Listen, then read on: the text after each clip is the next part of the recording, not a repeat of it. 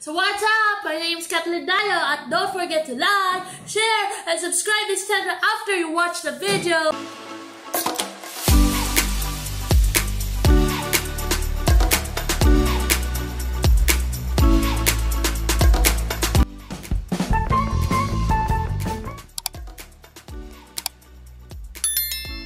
Yes! Diba? Sana matapos itong video na to. So, yun. So, first, what is the topic all about? Multimedia arts? Yes, it's multimedia arts time, guys. So, we're talking about the course Multimedia Arts. So, yun. So, where schools, kung alam nyo na yung multimedia arts, at saan school naman ang pagdidesisyon natin? So, this video will talk about saan kayo mag-aaral na school. So, number one, we're going to go to SCR, Manila. So, first is QC, Quezon City. So, saan school meron multimedia arts sa Quezon City? So, first is the CIIT. So, therefore, this is the Cosmopoint School. So, yun. Cosmopoint School no 2007 to 2013. So, no 2013 and above, naging CIIT na siya. So, yun. So, yung facilities naman niya, I can say it's maganda. Kasi there before in Timog Avenue. When I went there no Timog, medyo maliit pa siya. Pero nung nakita ko yung Kamuning campus nila, ang ganda! Parang nanibago ka kasi isang building yun, tapos 8 floors. 8 floors kung tama ako. I'm not sure. Pero yun, 8 floors. Ang ganda ng facilities niya. Ang dami niyang bago. Parang siyang na-renovate. Dahil doon nga sa CIT, sa Cosmopoint, nakaipon sila doon sa mga students nila. Doon sila nakapag-ipon ng kasi meron na sila sariling building na yun sa Timog Avenue. And I can say that facilities is superb. The profs, it's okay, pwede na yun at matututo ka kasi ang dami nag-aaral sa CIIT. So, sa Quezon City. So, how much is the tuition fee in CIIT? So, that's the number one multimedia school in Quezon City. So, first is, it's 60,000 per sem. This is my research price, ha? I'm not sure kung anong year to. So, this is the 60,000 per sem. It's 60,000 per sem. This is CIIT. So, yun ang campus sa Quezon City. Proceed naman tayo sa Makati. Makati kasi is an industrial area. So, marami kang makikita multimedia arts schools. Lahat ng sinasabi ko is bachelor's degree. Walang short degrees dito. So, only bachelor's degrees. So, saan multimedia school meron sa Makati? So, syempre, first is the I-Academy. So, the ranging, maganda rin na facilities niya.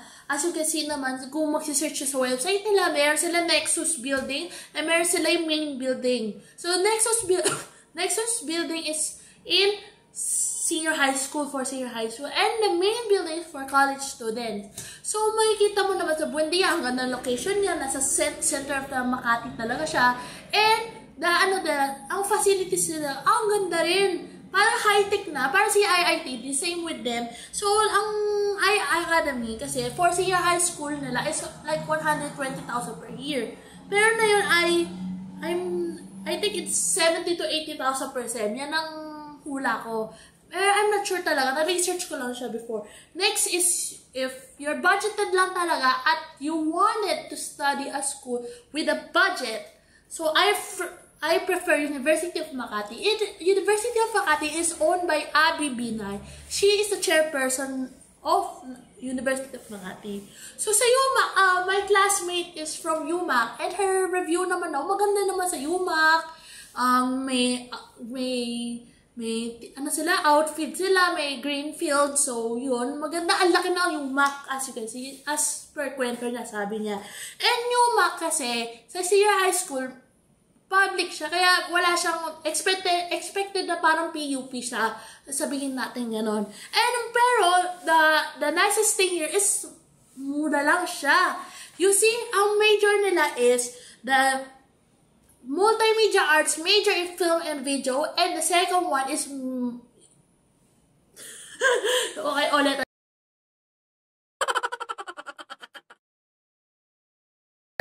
First one is the Multimedia Arts major in film and video, and the second one is Multimedia Arts and major in animation. So, pili ka lang kayo sa dalawa ko, film and video and animation. So, how much pala ang tuition fee sa Yuma? This is one of the best and budgeted schools. Magagaling mga multimedia artists dito, promise. Masasabi ko sa'yo.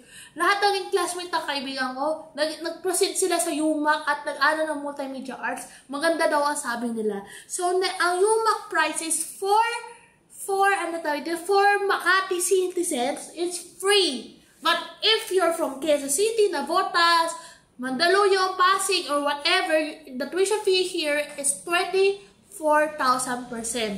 So, maganda siya. It's cheap, diba? 24K tuition, diba? Multimedia arts student ka na. So, next is Asian Pacific College. So, the history muna to. History of Asian Pacific College is owned by SM. If you know SM, of course everyone knows that, and the National University, there are sisters or partner schools. So dito ang Asia Pacific College is more than best courses nila dito is multimedia arts. So as you can see, yung multimedia arts, it costs like dito mahal, pero dito is 70K%. That's what I know, I'm not sure 60 to 70K, but it's owned by SM. Maganda siya at marami akong kakalala dito na graphic designers nandito sa Asia Pacific College, and magaganda yung designs. So, ibig sabihin, magaganda yung mga mga facilities sila or yung turo daw nila, sabi ng mga So, next is sa Pasig naman tayo pupunta. So, if going to Pasig, we have 2 colleges doon na meron. So, first is the budgeted muna tayo. So, doon tayo sa budgeted. So, the budgeted is the Informatics College. When you say Informatics College, tinatanong, saan kaya yung Informatics College na yan? Informatics College is located, tapat lang na siya ng Eastwood City. So, yun ang tapat niya, Eastwood City. Yun ang Informatics College.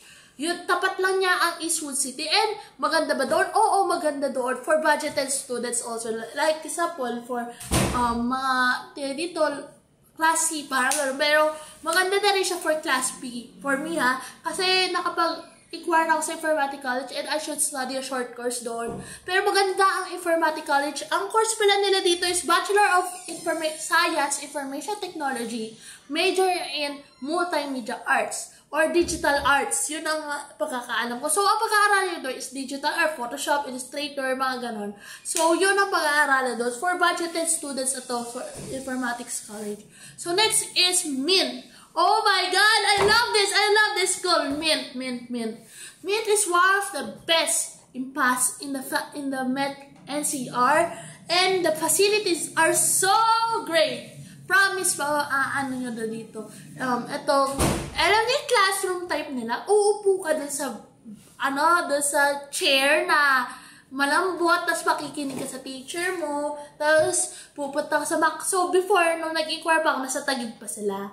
And, ngayon, the school, Multimedia Arts School is not in Taguig anymore. It's senior high school na lang natira doon. So, lumipat na sila sa Tiendesitas, Pasig. Sa tapat lang talaga ng Tiendesitas tong Multimedia Arts School. And, itong school na to is talagang, they have floors na, not like before, 1 floor lang, or yun. They have 2 floors, 3 floors. I'm not sure with the, kasi I haven't been there yet. Pero nandun lang ako sa labas before. Hindi pa ako nakapasok, diba? So, MINT College is one of the great. Magagaling yung mga prof nila kasi ang hindi naman nila ina-aim yung mga masteral na teacher doon eh. Ang ina-aim nila yung great sa industry talaga. Hindi nila ina-aim yung mga masters, yung nakapagtapat na masters, diba? Hindi naman nila ina-aim yun as a teaching, as a school. They aim that, the mga magagaling talaga na artists, magagaling na graphic designers, they aim na yun ang magtuturo sa mga students, yung mga best of the best talaga na multimedia arts na school, diba? Yun ang ini-aim nila. They don't need the degree. They need the professionalism of a teacher. Yun ang magaganda sa kanila. And next is, doon naman tayo sa Manila. Tara, travel naman tayo sa Manila. So first, I will recommend you the FEU Tech in Manila.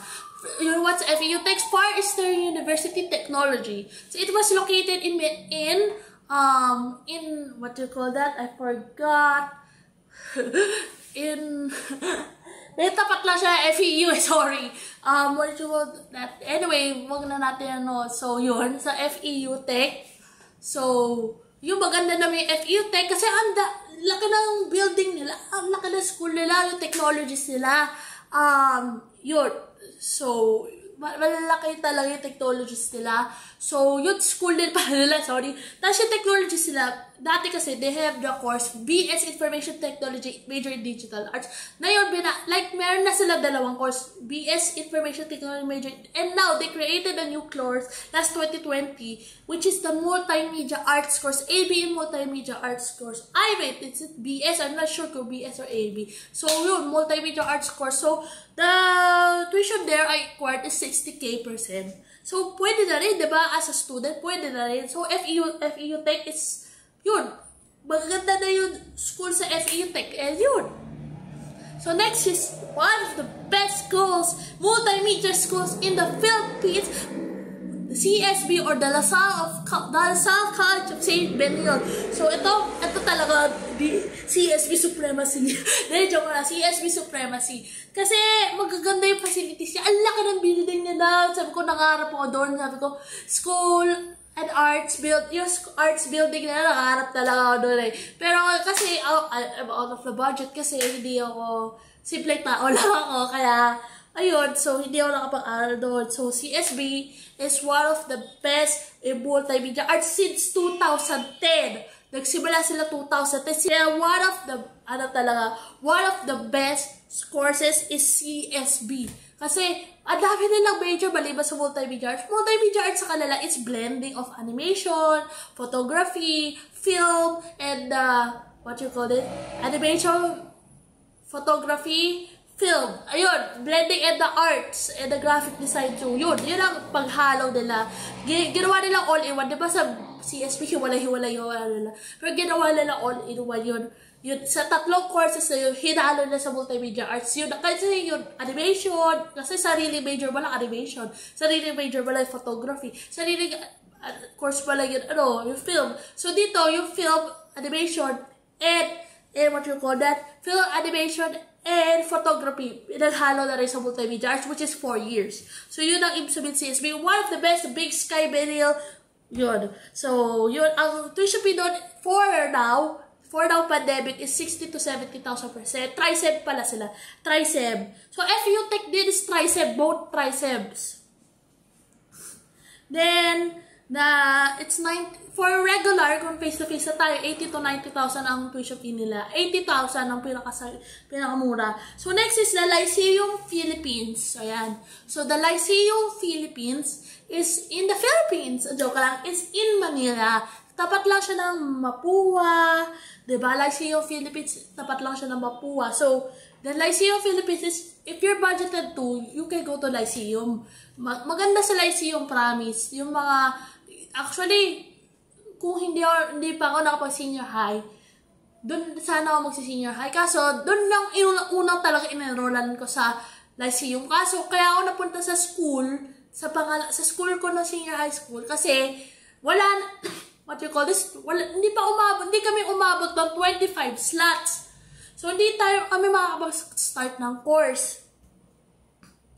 So, actually, kung nakapag-25 slots kami, sa Lyceum ako nakapag-graduate. Pero, hindi kami umabot ng arts and design ng 25 slots. So, maganda, tapos yung multimedia arts nila, so, ang required na lang nila na strand is UMS. So, imbis na arts and design, UMS na lang. So, maganda din sa Lyceum. One of the talaga. Then, next is magaganda talaga mga designs ng Lyceum kung nakikita ko sa Upwork, if you know that. Next is the Mapua. Ayun! Second best school for me is Mapua. Kaso, yun. So, maganda ang facilities ito Mapua. Kasi, may masters pa sila na Mapua. Masters kung sawa ka na at sorry, nauubo ako. Pagod lang talaga sa buhay. Yun, so, Mapua is, yung tao dito, meron sila masters. Kung gusto mo pa mag-aral, nakapag-graduate na ako ng Bachelor's of MMA. Gusto ko naman mag-masters. Mapua lang is isa.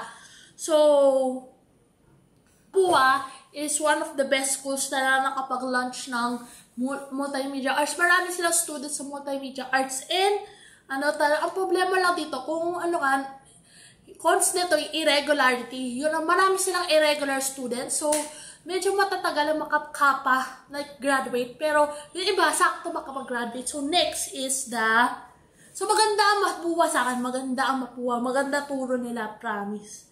So, punta naman tayo sa Caloocan, di ba? So, iisa lang ang school na meron sa Caloocan, which is the UE Caloocan. Its tuition is 43,000 per sem. Ang tuition fee ng UE Caloocan. So, yun. So, UE Caloocan is 43,000 per sem. Ang tuition fee nito, and kaka-launch lang nito noong 2020. Nung school year 2020-2021. So, kaka-launch lang first students nila is this year talaga. So, the 2020-2021. Then, next is the Las Piñas. So, tama na ba? We're going to head through the south. Okay.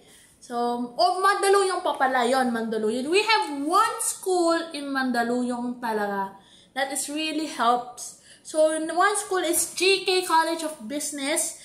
Yun, GK College of Business. And the major course is Bachelor of Multimedia Arts, major in Film and Video. So, itong GK, nakapunta na ako doon mismo and nakapag-aral ako doon. Magagaling mga prof nila. Pero hindi ako nang-aral doon as Multimedia Arts. Doon, kasama lang, member lang ako ng fine arts group nila, which is yun, I forgot. And, nandun, nakausap po si Darren Robles. Napaka-shoutout pala sa'yo, Mr. Darren Robles. Dahil napakaganda lang GK College of Business. Magaganda mga staff, mababait, at matutulungin pa sa'yo. So, yun. So, sa Mandaluyong, GK College of Business, yun ang So, proceed naman tayo sa mga south. So, next is the Las Piñas. So, University of Perpetual Health. So, dito mura lang. Kasi if you're taga-South, Alabang, Paranaque, yun. I recommend you to University of Perpetual. Lahat naman na Southers, alam naman yun. University of Perpetual Health. Yun. So, ang tuition pala sa balik tayo sa University of Perpetual Health. Ang tuition fee sa University of Perpetual Health is 30K per sem. Diba? Yun ang pagkaka-research ko. And I'm not sure kung tumaas pa yon. So, next is Southville International School. So, dito talaga nag-aral si Liza Sobrano, Eric Hill, Mika de la Cruz, and pang medyo kamahalan lang talaga dito. Pero maganda yung multimedia arts course nila. Nakikita ko sa picture talaga. Picture magaganda talaga ang mga estudyante nila, yung forma nila, at maganda din ang school nila. Maganda yung school na to, Southville, and it costs 200,000 pesos per year. Per year. I think so, 200 to if homeschool ka pa, hindi, example, this is not related to multimedia arts na. Like Liza's, it's 300,000 pesos per year. Oh my God. Ugulat ka if you're a homeschooler. And next is the Muntinlupa. So, next is the FEU Alabang, which is 60,000 per sem. Ang FEU Alabang. So, if taga-Alabangers ka, like film vets, alam mo na, dito ka sa FEU Alabang, ito na yung pinakamalapit na university na meron, FEU Alabang. So, next is Taguig. So, Taguig is, we have one school there. Kapag offer na pala ng bagong multimedia arts, they have limited students pala. Ang maganda pa dito is online class. You can choose to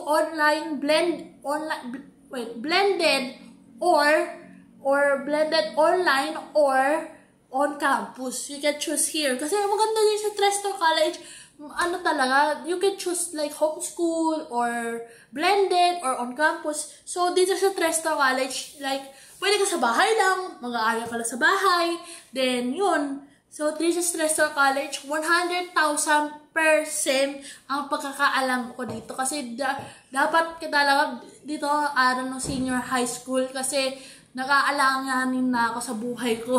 Kaya dito na ako magta-transfer sana. Pero, maganda na dito sa 100,000 pesos Trestor College, which is their new course, Multimedia Arts. So, yes, tapos na tayo sa buong NCR. So, if you want to know about you can pause this video muna and don't forget to like, share, and subscribe for kung gusto niyo malaman yung mga taga-probinsya na, eto na yon. So, unahin natin ang North. So, unahin natin mga North. So, Pampanga. Sa Pampanga, meron Angeles University Foundation. So, dito sa Angeles University Foundation, ito yung pwede mag-aral dito. Anyone in the North.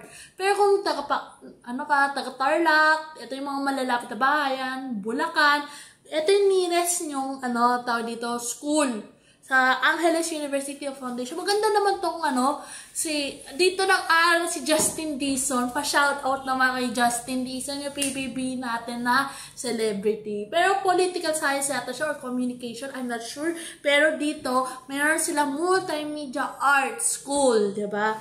Sa Multimedia Arts School sa Pampanga. Next is, pupunta tayo sa Bulacan. So, Bulacan, meron silang isang school, pero hindi siya university na, it's a college. So, it's called College of St. Anthony. So, yun ang meron sa Bulacan na Multimedia Arts na school. Meron sa College of St. Anthony. Next is sa Cagayan. Then, Cagayan is meron sa Cagayan State University. And for Cagayanos or whatever, kung near ka sa Cagayan, it's free. Kasi if you get a multimedia arts course and you study Cagayan State University, it's free. Yun ang it's free talaga. So, if, example, taga Isabela ka at gusto mo sa Cagayan mag-aral, then it's free pa rin, diba? So, next is, punta na tayo sa Southern Luzon.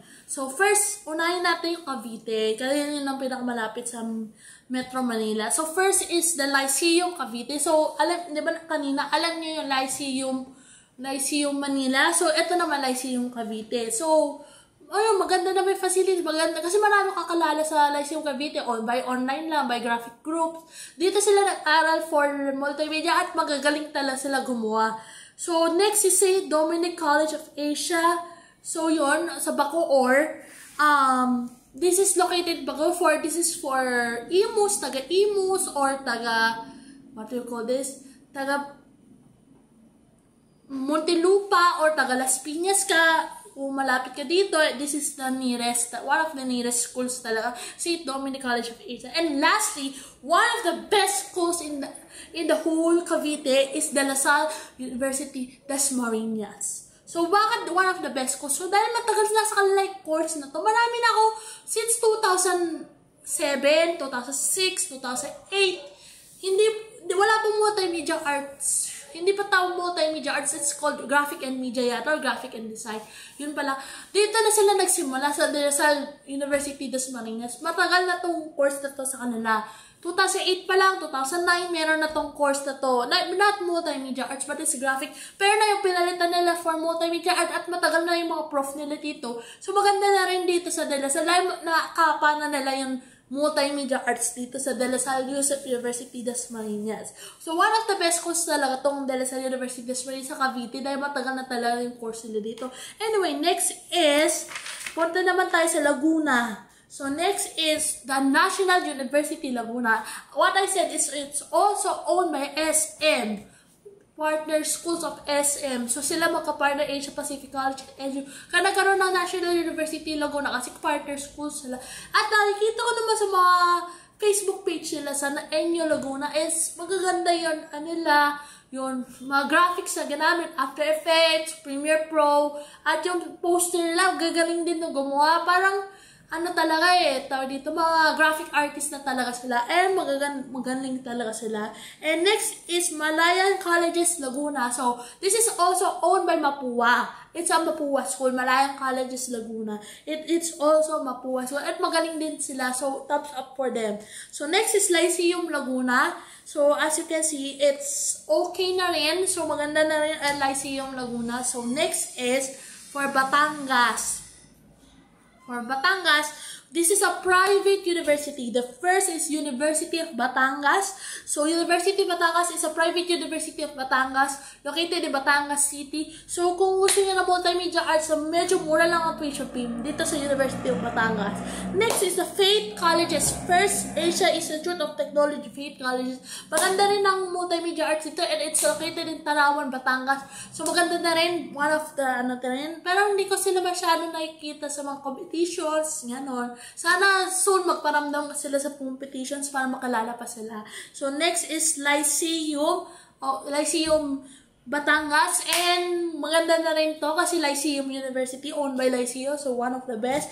Next is De La Salle University. De La Salle, Lipa. Oh, narinig ko to parate kapag multimedia arts. Kapag sinabi multimedia arts, De La Salle, Lipa, narinig ko to parate. And it's good. Maganda ang school na to for nasa parate sila nasa competitions, parate sila active, parate ka ba multimedia arts club, parate sila active sa whole Philippines. I mean, sa mga films, diba? Parati sila active. And kung mag-aaral sa Batangas, this is one of the best schools in multimedia arts schools in Batangas, De La Salle pa. So, yun. So, next is, we're going to Visayas na. So, sa Visayas, meron din Cebu Institute of Technology University. So, AB Multimedia Arts din naman yung course dito. So, maganda rin ang Cebu Institute of Technology University.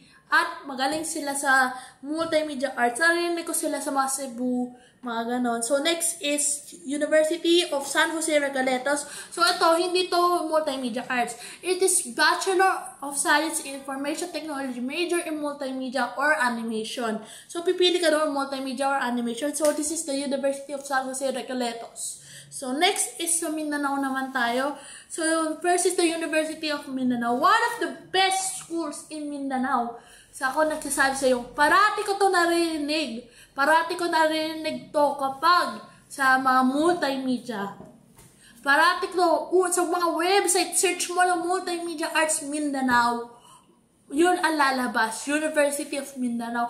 Marami nag-aaral dito na artist din, multimedia artist. At kung taga Mindanao ka, maganda na tong school na to. I recommend you to go to University of Mindanao. Magagaling yung mga artists dito. At parati mo nakikita rin sa mga online works. Kasi sa LinkedIn, may ka-follow ako nun, yung taga University of Mindanao. Dito siya nag-aaral. At nakita ko mga works na magagaling talaga. So, next is Malayang Colleges of Mindanao. So, this is also owned by Mapua School. So, Malayan, alam niyo naman sa Laguna, Malayang Colleges of Mindanao. Same na sila. So, next is Northern Dame of Batangas University. So, ito hindi ko pa masyadong nakikilala to. Pero sa Jensen sila. Pero maganda na rin ang yung multimedia arts. Pero sana taasan pa nila yung pagkakilala nila sa university nila. And maganda na rin kung taga Jensen ka dahil malapit lang sa inyo. Next is Lyceum Davao. So, Lyceum Davao. Maganda tong school na to. And I recommend it for you guys. So, Lyceum Davao. So, kung naka-reach ka na sa end, these are the universities. Don't forget to like, share, and subscribe. And, you know, ito yung top 1 ko sa mga multimedia art school.